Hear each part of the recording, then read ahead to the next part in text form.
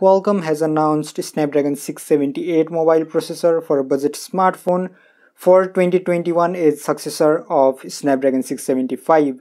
In this video, we are going to talk about Snapdragon 678 in detail.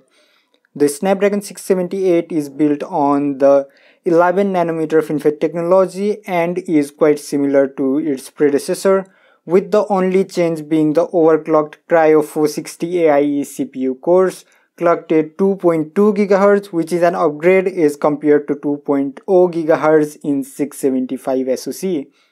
The Snapdragon 678 SoC also supports Qualcomm Spectra 250L ISP with the proprietary 3rd Gen AI engine and features like 4K recording support, 5x optical zoom, portrait mode, low light capture, and laser autofocus. On the connectivity front, the Snapdragon 678 SoC highlights the Snapdragon X12 LTE modem that offers peak download speed up to 600 megabits per second and upload speed up to 150 megabits per second. So most of the specification of 678 is similar to 675, but if you have any doubt about any of the specification, you may ask me in the comment section below. I'll try to answer your query in the comment section as well.